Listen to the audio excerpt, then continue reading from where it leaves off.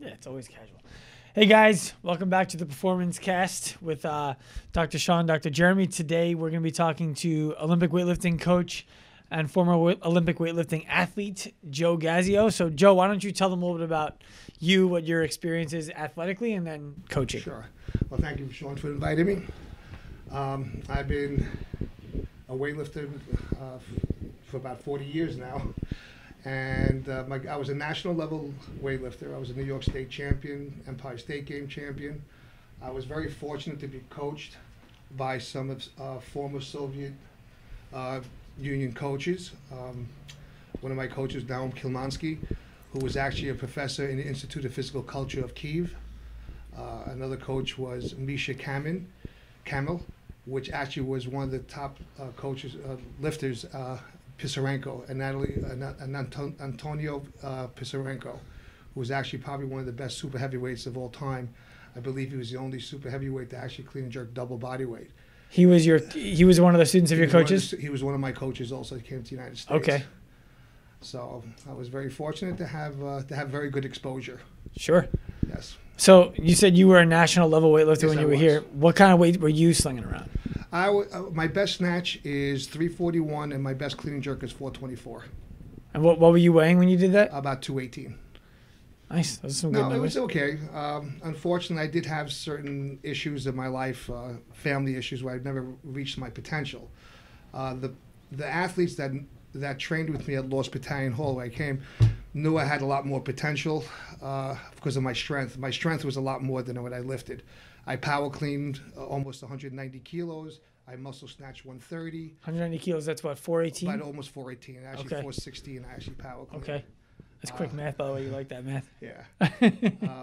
I muscle snatched 130, back squatted 300 kilos, 660, and Okay. deadlifted 750. Okay. So my physical strength was a lot more, or I did a SOTS press, if you know what a SOTS Yeah, press, of 130 In the front? kilos. I did it behind the head in the squat position. At 130 kilos, so Yes, it's 130. 286 pounds. Right.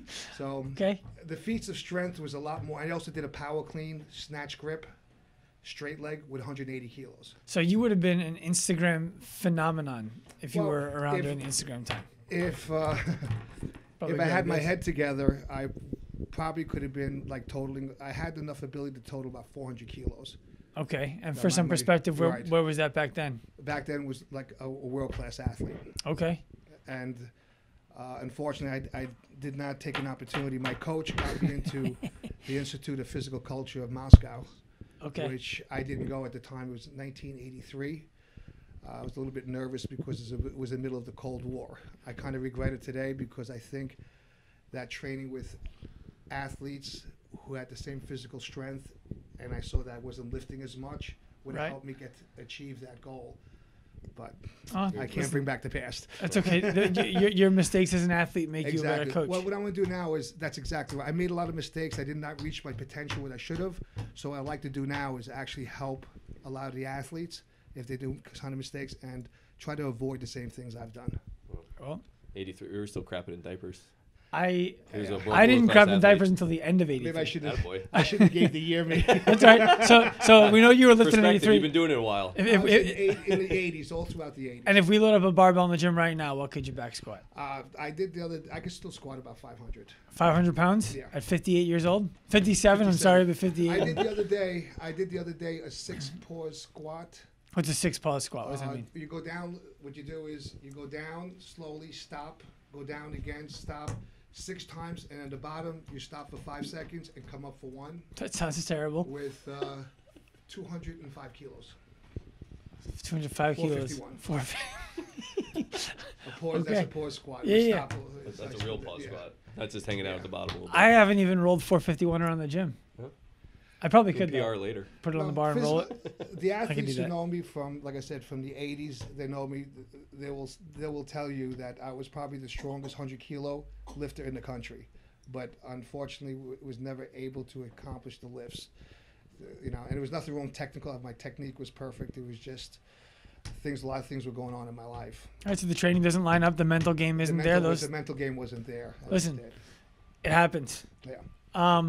But so let's talk about your training and now your training methodology with the athletes that you work with, and Yeah. tell us how if you're taking someone who enjoys weightlifting but isn't good at weightlifting, right? Like there's a lot of people in CrossFit, which is most people who watch our videos and, Right. and follow our programming, who they're in CrossFit and they want to get good at weightlifting, right? What are you going to do with an athlete that they're probably not doing right now? What does it take to be a good weightlifter as opposed to a good weightlifting CrossFitter? To be a good weightlifter, first you have to first listen. Okay. Okay. All right. And the hardest part of, I guess, coaching now CrossFit is breaking old habits. Okay. So you have to really spend a lot of time and a lot of repetition going over it until they break the habit. A lot of habits I do see where a lot of CrossFitters do, a lot of them use their arms. They don't know how to release themselves from the bar. So talk about that for a second. You say release themselves from the bar. I don't know if a lot of CrossFitters have heard that terminology. Hendricks definitely hasn't. No. So if you could explain yourself that. from the bar. Weightlifting is a sport where you're actually throwing a weight and catching it. And what I mean by that is you're getting a weight to a certain height, and before the bar drops, you're getting under it. And the only way you're going to get under it is to release it. You can't hold on to the weight. You're holding on to it just to hold it, but you have to release it to give yourself enough time to get under it. And a lot of CrossFitters, I notice, especially with CrossFitters in weightlifting, they don't know how to jump under the weight. And what I mean by that is bring their knees up to the chest. Okay. Once they accomplish or finish the second pull, they have to keep the bar close to the body and actually get their knees up to the chest to beat the bar down. So what's a good way for a CrossFitter or anybody to practice getting their knees to their chest like that? Because you see people set up like a weight on each side of their feet. They draw lines on the floor. They try to jump their feet out. What kind of things do you have them do? Those are the drills that I've done many years ago. Like Klokov, you see some of the lifters do. They do snatches and they jump onto the plate. That teaches you to jump. Right. But the best way to learn how to jump or bring your knees up to your chest is doing box jumps. You see the box jumps we do? You see to get to the top box, you have to bring your knees up to your chest. So when you talk about box jumps, you're not talking about the box jumps that we see at the CrossFit Games where they're on, off, on, off. What kind of box jumps are you talking about? You're talking about getting to the box to a certain height, and to get to that top level, you have to bring your knees up to your chest. Okay. So it's a drill, actually, to get your knees up to your chest and learn how to relax your legs to get your knees up to your chest. It's like sprinters, too. How does the sprinter come off the blocks? They have to bring their knees up to the chest. The quicker you do that, the faster you are. The same thing in weightlifting. The faster you get your knees up, the quicker you are under the bar. So you're saying a weightlifter should actively be bringing as soon as that bar is at maximum height. Maximum height, you're jumping under it. That's the fastest way to jump under it is bring your knees up to your chest. So it's a lot of people have heard jumping under the bar. I don't think a lot of people have heard bring your knees up. Wow. So do you think that's as good of a cue for anybody as anything else? Is bars up, now bring your knees to your chest. Your knees, that's right. Think about doing a box jump. Right. I tell them, because when they do a box jump, they do it automatically. Right. So I try to cue them. Look, because they're not afraid a few hundred pounds is gonna fall on them. Right. We doing the baby handoff? Now he's good. Okay. All right. Hi, baby. So the best way to cue them is tell them, listen, think about that box jump you did, how you bring your knees up to your chest. Okay. And the same thing. Some athletes might be too tight, and you have to work on flexibility. But basically, the whole idea is to tell them, look, you got to bring your knees up to your chest. All right, keep the bar close, elbows up, and release yourself from the bar. Okay. Well, because we talk about flexibility a lot. Yeah. What do you find as like a minimum capacity flexibility for even to say a clean that you're looking for with your athletes? Well, flexibility, they have to work on flexibility, of course. The flexibility is to sit as low as you can in a squat position. The lower you sit, the less you have to pull it. Right. So that's where you have to make sure that your athletes are, they work on flexibility every day. And also, it's hard to say this. Some people are just born with more flexibility than others. Right. Sure. And you might be limited. Right. But that's something you have to work at it. But I look at right now, can they keep their heels flat? They're not going up on their toes. Are they keep their back tight? So it's it's flexibility throughout the whole body. One of the things that I personally see a lot is people who have all of that flexibility. Then you throw some weight on them, and they don't use it, right? So now they go, so they squat past parallel, so they're down at what they consider the bottom of the squat. Then they catch a clean, and it's a much lower spot than where they squat to. So when you are having somebody squat, are you having them squat to all the way to the basement, or what are we doing? All the way to the basement. Everything's full range of motion. You'll notice that a lot of people who have great natural flexibility, they lack strength. Right. That's also so. That's why they seem to collapse under it. They're not, flexibility and strength. The person who's very, is very strong. You notice they're a little bit tighter because the muscles are very toned. You want a combination of both. So the person you'll see that sometimes is it the problem that they're not used to the bottom position, or is the body just weak? So you have to strengthen it so they have more stability. Because someone who's very flexible, you see like Gumby, they just fall on the bottom, and it's hard for them to keep that position. Sure. So you have to work on the turtle shell. That's exactly right. So you're giving people who are very flexible, extremely flexible, are kind of like a little bit on the weak side. They need more tone. Okay. And the person or the athlete who's kind of strong by nature need to do more stretching. So also, to answer your question, if they're collapsing under the bar, is it the bar crashing on them? Are they over pulling it? Right. That's what I see most of the time. What do you mean by that? All right. The difference between the snatch and the clean, in the snatch, you have to get the bar to a certain height. Okay? It's going to be much higher to get under it. In the clean, the shorter the pull actually is better. A lot of people say, how can you say that? Well, when you say a short pull, do you mean not opening their hips, or do you mean just the bar not getting as high? The bar's not going as high. Basically, in the clean, it's a quick shrug and jump under it. There's a certain test which I do with athletes. I use a PVC stick, and I line them up against the wall here to face, where the bar is actually, or the stick is actually touching the wall, and I let them stand on their toes and shrug. And you see the height as a certain height. The bar is at a certain height.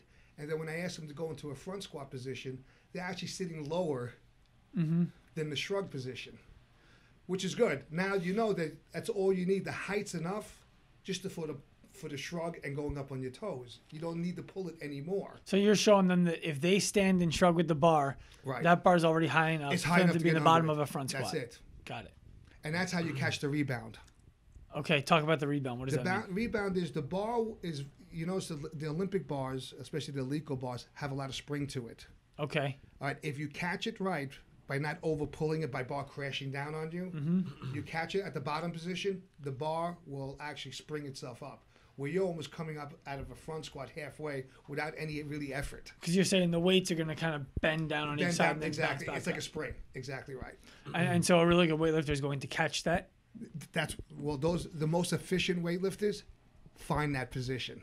Okay. So that's a level that I don't think we're talking about very much at our level ones. No, that's the whole idea. It's catch that position where you're not over pulling it. Unfortunately, we keep thinking we have to pull on the bar. We keep saying, pull. What are you pulling? You're pulling too high. Right. The bar is crashing down on you, and then your legs are gone. Okay. Right. And the bar collapses. I think that's a huge point for a lot of our people out there. Very much so. If you constantly feel like the bar is crashing down on you, you're pulling too high. You're pulling too high. Pulling too high, not getting down quickly. And also, I noticed a lot of CrossFitters, they pull backwards. I don't know why. They tend to look almost, you have to keep your shoulders over the bar at all times. And I noticed that the second pull, they're pulling backwards and the bar gets out in front. If you pull backwards, what's going to happen to the bar? It's going to go out in front. It's going to go out in front. So, and it's going to crash down on you. I think there's a lot of misunderstanding of the physics of the movement when people look at a still frame of somebody where their knees are in front of the bar and their chest is behind the bar right before they release it. Right. And the thought is, I have to get to a tall vertical position before I move the bar, when in reality they're now at a biomechanical disadvantage. Exactly. The shoulders never go behind the bar. The shoulders are always over the bar. In the clean, the second pull starts right above the knee. Okay. Okay. In the snatch, when you say the second pull, that's when you accelerate. That's when you accelerate. Okay. But your shoulders stay over the bar. You do not lean back. Okay. So it's a quick pull, quick shrug, and you jump under it. A lot of athletes, which I taught to do that movement, they come right out of the clean. They'll notice that they bounce right out of it, and the clean becomes a lot easier. and it gives them enough energy to jerk the weight. In the snatch, it's about 2 inches, 3 inches above the knee. Okay. And now... And shoulders always over the bar. Right, so the whole time until you're under it. A lot of CrossFitters, I noticed that the biggest mistake they do, they go back on their heels. You can't jump when you go back on your heels. Try to do a jump and you're on your heels. You can't. You lose all your power. You must stay flat-footed. I see that also. I'm the weightlifting coach, but I see that in the start position too, right? I mean, right from the start position, they go back on their heels. You have to stay flat-footed and shoulders over the bar. You lift with your legs, keep your starting position, and when the bar reaches 2 or 3 inches above the knee with the shoulders over, you shrug and jump. Makes sense to me. So, talk to me about some strength, right? So, if I want to be able to clean 300 pounds, clean and jerk 300 pounds, for example, what do I need? Like, what kind of reserve strength do I need to have? What do I need to be squatting to do that? Well, it's actually a strength program. Basically, it goes by weeks. It's a program. Okay. You have to follow it. It's whether you train 5 days a week, 3 days, 5 days. Most likely, you want to train 6 days. But it's a certain amount of repetitions you need to do per month. Roughly, it's about 2,000 repetitions a month. 2,000. 2,000. All lifts together, squat, snatch. Oh, I thought you meant squats. Now, it all depends what cycle you're on. You might be on the cycle of just getting like the strength cycle, which is about 60 to 75% of your 1 rep max, and you start counting the reps at that point. And at the end of the month, you do about meaning my warm-up reps don't count. It's not until I get to that 70%. About 60%. Okay. And you work up to 75%. And how many reps am I doing in a set like that? You have to count. You remember, you're counting the reps with the squat included. You have to, at the end of the week, you need 500 reps. I see. You can break it up any way you want. Okay. So you're less of a 5x5, 8x3 kind of a situation. That's average, because when you do 75%, it's actually what? 75% is usually about 5 reps, 6 reps. Now, when you go to 85%, now what happens to the reps? It goes less. Right. You do triples. Right. Like 3. 90% doubles. 90 to 95%. 100% 1 rep. Right. Now you go through it. That's a different period. The shock period is basically where you go to 60, 75%. Then there's a stage where you go to the competitive stage. Now the weight gets heavier. Competitive stage meaning what? The load gets the intensity goes higher, but the load, the volume gets less. Okay. All right. What I mean by that is now the percentages goes higher. You're working with maybe 85 to 90% or 95%. But instead of now thinking about going to 2,000 reps, it goes down to like maybe 1,600 reps a month. Okay. So I'm reducing by about 20%. You're shooting by 10, 15, sometimes it all depends how the athlete can take that type of load. So how many days a week would you have somebody doing it? Well, it goes by a period of time. So let's say for the next 2 weeks, we're going to go where it's going to be like, or the next 3 weeks, it's a shock period where it's only working with 75%. That's the majority of work you do or to get stronger. It's not heavy weights all the time. The nervous system can't take it. Right. It's too much on the nervous system. Basically, it's about 60 to 75%.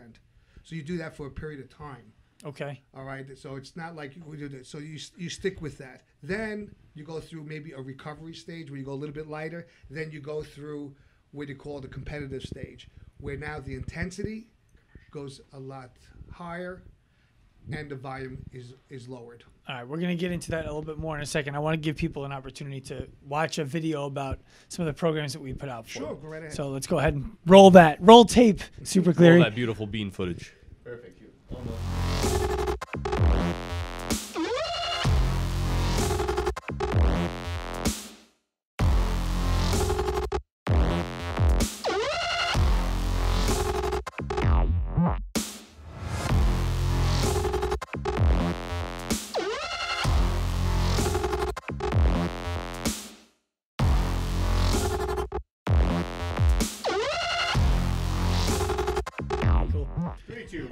All right, and we're back. Okay. So when we broke, you were talking a little bit about lighter percentages like 60 to 75%. Then you Right. got into like 85 to 95%. Right. There's different stages. Okay. You have to go through. Like you have to. Are we plan- talking about stages in terms of like there's a meet coming up on January Exactly. 1st? Okay. You train for a meet. Okay. Okay, so you count how many weeks. Let's say it's 38 weeks. You have the next meet, so you count 38 down, 37. So you 36. recommend a 38-week program, It for could example? be any meet. You have to figure out when's your next meet. Okay, got it. It could be any period of time, but you count down.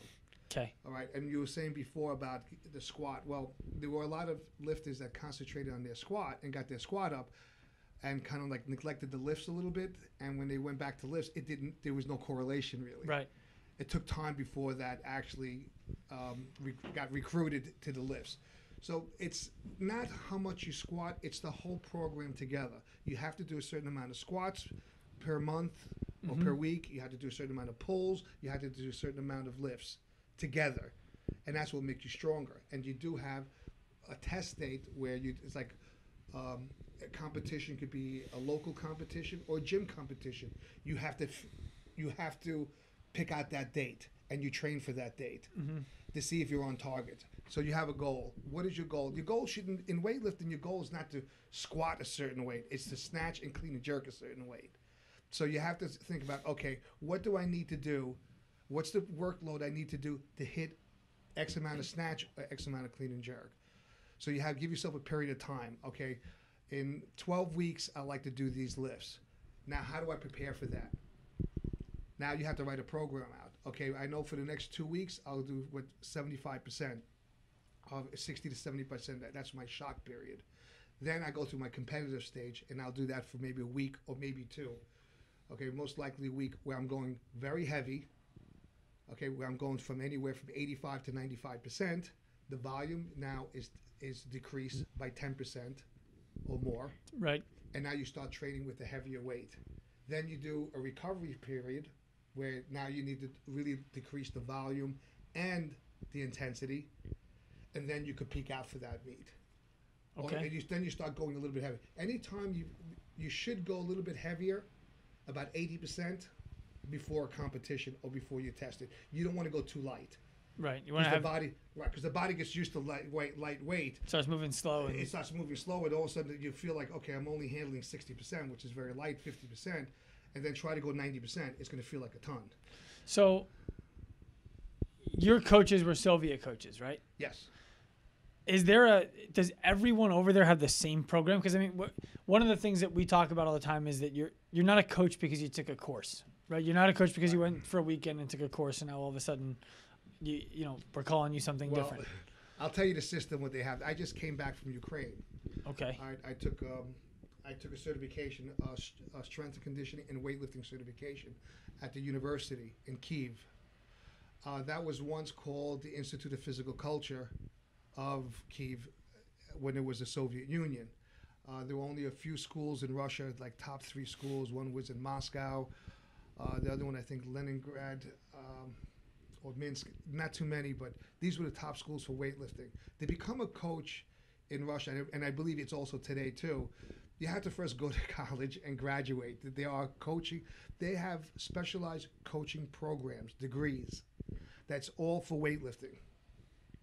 So I go to high school, then I go to college, and I'm already starting I'm going to be a coach one day. But you're already an athlete because you have to be also before you get to these colleges, it's like recruiting. Like it's like going to Division I football. Like you have to be already a good student and you have to be a decent athlete. They will not take you at the top universities if you're not a good, decent lifter already. So if you're going to these big schools, universities, it's like you're going to from high school kid who has a lot of talent, he's going to a Division I school. So these kids are talented anyway. Okay. All right. So once they graduate, they take a 4-year course or sometimes a 5-year course. When they graduate, now they have a coaching degree. Okay. And then the government gives you a job. Coaching. Yes. Okay. That's just it. To give you a job. Also, you have to be also a master level athlete too. So I can't just go out there and be like, "Hey, guys, It's unheard of. It's unheard of over there. Well, I remember you telling me about the program where, like you saying, you come in as an athlete, And that you get assigned, like basically like a senior would be assigned to a freshman, right? They watch you and they train you, and you have to now you have to perform, right? And then you have to go to classroom hours, and then you have to also help someone out. You're younger athletes, right? So that you have to be a good athlete. You get in, right? And now you have to teach. So now, you have to learn. Now you're getting coached your first 2 years, and then you have to start coaching. And then now you need to take someone who's younger than you and build them up. And then build them up a little bit to level. Yeah. Okay. That's so cool. I wish we did that here. So many people just go from I'm a good athlete, so I'm gonna start coaching people. No, it doesn't work by that. Right. It's the education, and you'll see that all the top coaches that work on the world team, they're not 20 years old, 25 years old. No. Right. You have to earn that spot. Yeah. Okay. Yeah. It's something that they're a lot older and a lot more mature. Sure. You know, there's too many. It's very hard. Look, it's very hard for someone, and I hate to say this, for someone 25, 26 years old, and now you're a coach. You have no experience. Okay. And what have you done yourself? Right. So it's very difficult. Usually the best coaches are a little bit, athletes who do retire, have the experience. Because it's not just coaching, giving a program. Do you see what the athlete's doing wrong? It's the eye. Right. Can you see someone, if they're on their heels or not? Are they pulling in the right position? Are the shoulders over the bar? All right. It's hard to do that when you're a competitive athlete yourself. Because you're really thinking about your next training session, what you have to do. Right. We talked with a few people who are high-level athletes about the fact that you kind of need to be a little bit selfish if you're going to be good. You are selfish. There's no other way. When I was an athlete, I was selfish. You could coach people, really pretend to do it. That's great. It's some type of help. But first of all, you don't have the experience, and you don't know what to look for yet. Coaching is the only thing about looking to see what everything has to be about detail. Can you see every part of the lift and what they're doing is wrong, and can you correct it? How do you communicate to the athlete and actually make the changes? That takes experience. Sure. Yeah, a lot of people can see it. Right. Well, see it. How do you correct it? Some people can see it. Yeah. How do you correct it? Well, and that's just in the gym, right? What struck me when we were talking about your Ukraine experience was that was one part. What were the other parts of that curriculum over there? Because it was about recovery. There was a larger. Everything's about recovery, rest. One thing about the camps there, what I did find out with the national team, they have doctors on staff, dentists, massage therapists, nutritionists. You live there. You're away from everyone. How long did you guys spend there? It's basically maybe it could be like could be wrong. It's about 6 to 8 weeks. Okay. And they prepare themselves. It's a beautiful facility. I've seen it. And they have one head coach that runs and a few assistant coaches. Well, when you were saying they have their training session.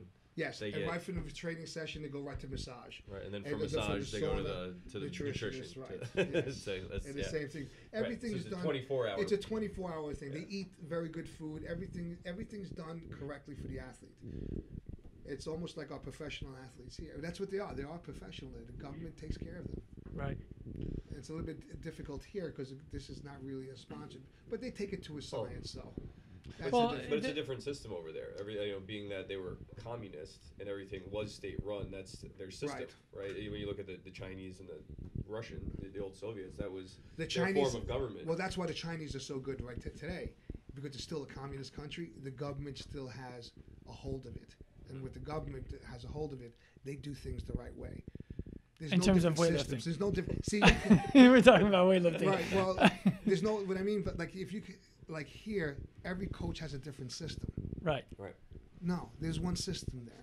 So I want to get into that because I think that's really interesting. We've talked about it before. The idea that if you're a weightlifter in China, you are on the same weightlifting system that everybody else is. Everyone's the same. The program, the cueing, all of it's the same. You graduate from the college, they teach you technique, they teach you the system, and that's it. It's done. Right.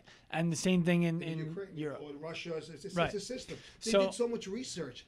See, that's the difference. They do the research. It's not here. Where's the research done here? I would imagine they did at least some at the Olympic training facility in Colorado. That's why it's closed. No, I hear you. All right. I hear you. Yeah, a lot of research. So what? I mean, how does America catch up?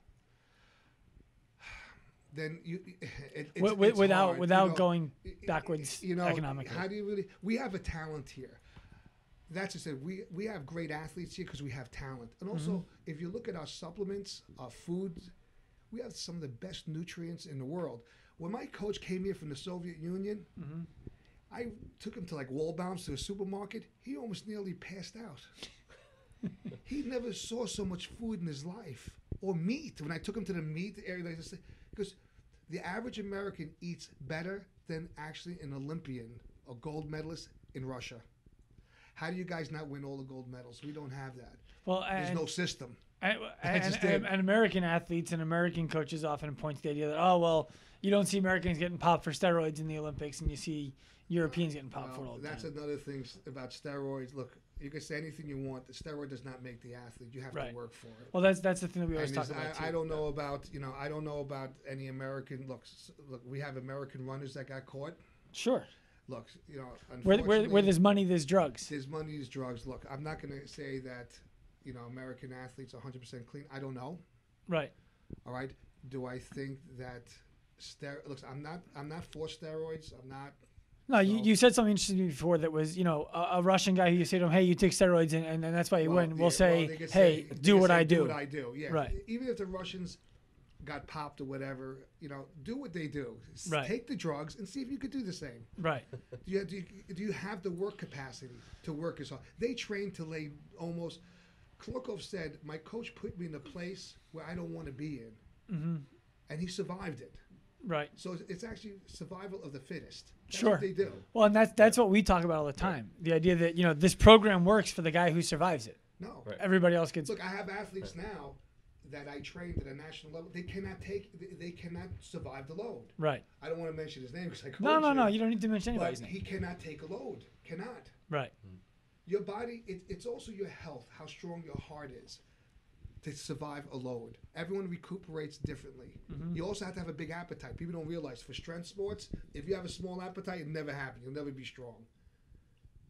I remember coaches in Russia telling me, like many years ago, if you hired someone to do farm work, hard labor, you would invite him over to dinner. If you saw he had a big appetite, you'd hire him. He has capacity to do a lot of work. That's it. I like that. Small appetite, you're not going to do a lot of work. Right. A big appetite, you have to work. So weightlifters have to eat to get stronger because you need to work. You need to eat, I guess, for 5 people and train for 3. You need to work hard. But there's no, like going back to what you said, to get the American weightlifters up to European standards, we have to break down the whole system, come up with a school like they do in Russia and Ukraine and other former Soviet countries, graduate, do the research, and then have one system in line, and everyone goes on the same system. But now everybody's a coach here. Right. Why we do so well is that we have talent. All right, is it really the coaching, or is it because America has great talent? And also, we have great supplements here. Right. Our protein, everything is superior to the world. Sure. How can you not do well? Well, it's always been interesting to me that we dominate, basketball, track and field, other sports that are, I'm not going to say they're not power sports, but track and field can be a power sport, but we dominate all these other sports. Weightlifting is just that one that's like we just get our ass kicked. But don't forget, back in the 80s, we didn't dominate track and field. The Russians did. They won more over. In 1988 was the last Olympics that they won more. No, 92 actually. Even when it broke down, if you look at all the records, they won more medals than anyone else. In 1988, East Germany got more medals than the United States. A small country like East Germany. I didn't know that. Yep. Really? So the Soviets did very well in track and field. Track and field, the Soviets did very, very well in track and field, especially when it comes to the throwing events. Right. All the Eastern Bloc countries. Sure. Even we did better even though the 100, they were very competitive, 100, 200. The 400, all Eastern Europeans. Could be Russian. And all the Eastern Europeans were taught by Russia, Soviets, by the Soviet Union. Yeah, they were dominating. They dominated. The whole system is all by Soviet culture. Once they graduate to college, they also were sent to different countries, or different satellites.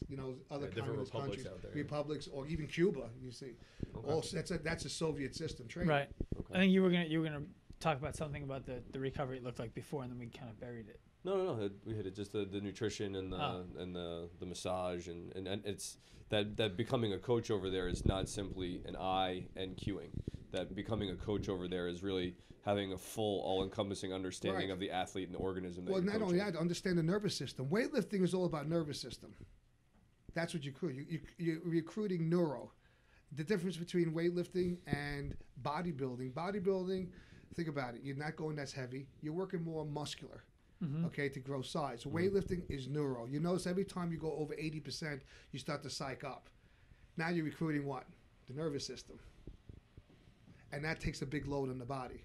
That's why you notice that out of all the sports in the Olympics, weightlifting is only one-time event. You don't have any like pre-events, trials.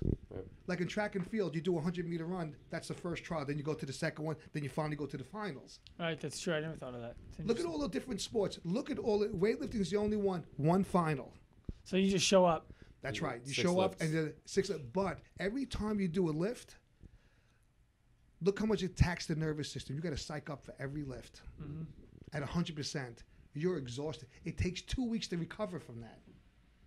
From that one day, it takes 2 weeks to recover. Yeah. That's why you can't compete. A true weightlifter only competes about 2 or 3 meets a year where they peak out. The rest are just tests to see if you're going in the right position, in the right way. So the majority of the time when they're doing these other meets, other than their big three, they're A level. They have B. Right. They just kind of like, okay, I'm just gonna go. Usually it's the World Championships, the Olympics, and the European Championships. And sometimes even the European champions, they might not go 100%, and the nationals because they want to make the stop. They have a few meets only. Make some money from your government. At nationals. Right. It's basically a few meets a year. They really peak out, and the rest is just maybe they might do a local competition, or just that's a test day to see if they're in the right a heavy day, heavy workout day. Cool. So I remember you talked to me one time. You were writing some squat program for me. It was working. I hit a little squat PR. Yeah. And I was like, when does this end? And you said, when you feel like you have the flu, we'll deload. Exactly right.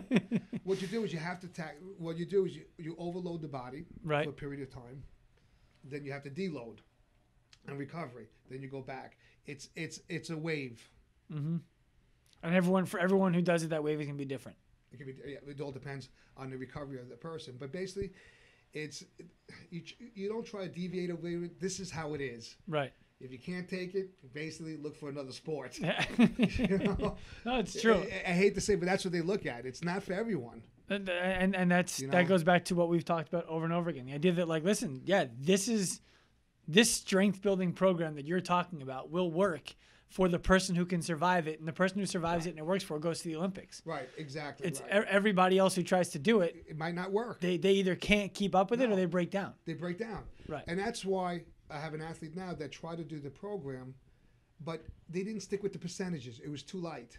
Now they're trying to go heavy, and it's not really working that well because they went from one extreme to another. They felt good. Right. They're like, I'm going to go heavier than I'm supposed to. No, well, you're going too light. You have to stick to the percentages. That's how it works. Oh, they went too light. They say, well, I can't recover. Right. It's too heavy. So instead of handling anywhere from 60 to 75, they went to 50 to 60%. That's not the program. Right. If you can't recover, well, do more to recover then. Go in the sauna. Eat more. How many days a week do you have guys squatting? Almost every day. Every day they train, or like 7 days? Every day. 6 days. I'm sorry, 6 days. Basically, sometimes 6 days a week, 5 days a week. That's crazy. So you really got to want it. You got to want it sometimes twice a day. Do you get a participation award if you can't do it? Well, no, that's the problem we have in this country.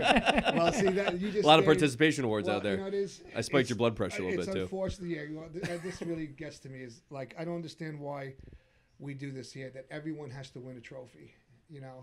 Everyone wins. No, we have winners and there are losers. And if the sport's not right for you, for any sport, find something else. It's not fair for even the young athlete, little Johnny, who can't play baseball, but he has to win something, and the kid who has talented could never reach his potential because he's lowered by someone who can't play. No, I like it. That's not fair. It's not for him. It's not. That's why the Chinese, they don't care about that. It's not being politically correct. Can't play, find something else. I think he's telling us our camera's cut itself off. So about to cut itself off. I don't think we should go any further anyway. That was a great way to end this whole thing. But yes, it was. I appreciate you coming out. I want to keep going after the cameras turn off. What were you saying? All right. So that was a pretty good spot to let off, right? I don't think we should go any further with that. I think that if anything else we're going to say from there is just going to be downhill. That was the high point for me. It's still good, though. It could be good. Oh, yeah. I mean, we could go on forever, but Joe Gazio. I don't think I made a lot of friends. No, you did. Trust me, you did. You made a lot of friends. A lot of people thinking that. Joe Gazio, guys, if you want to find Joe Gazio on Instagram or social media at Coach Joe WL. What is it he says? It's a good program. Maybe not the best photos, but it's a great program. You post your program every day, right? Yeah, get on there. A lot of knowledge out there for you guys. All right. We'll talk to you next time. Great. Thank you very much for inviting me. Yeah, thanks for coming. Bye-bye.